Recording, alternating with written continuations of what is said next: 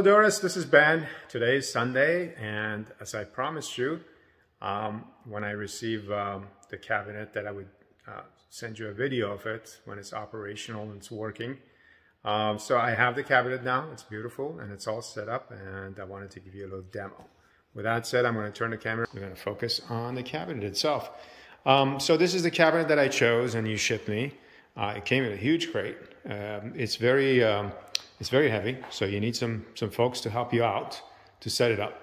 It was nicely packed. There's nothing damaged. It came from all the way from China, and it was on a ship for about 6 weeks, and I just received it. So the cabinet itself, these are speakers that are not part of it, obviously, and the center channel is not a part of this, but it's very nice that the cabinet has the option of having a center channel set on top of it. So this is the cabinet itself, and it's white, beautiful lacquer paint. And what I want to do is I want to turn it on. So I've sort of integrated everything into NVIDIA Shield, and as you can see, with one button, everything goes up, and there you have it. It's turned on, so the drawer pulls back, the screen goes up, and the unit comes on.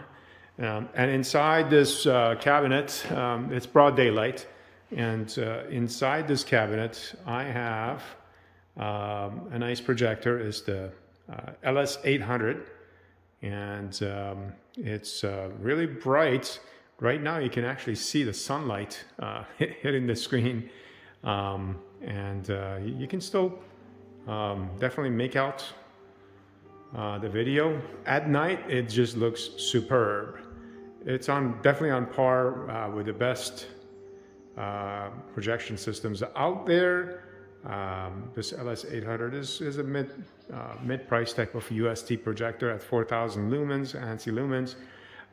The qualities of this screen are very special, and they've been designed for UST projectors. And so the way the light hits it from the bottom, and you can actually view that light, but anything else from different angles is rejected.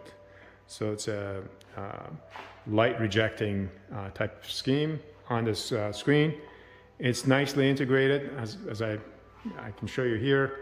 It's viewable during the day, but at night it's a different ball game altogether. It looks pretty amazing.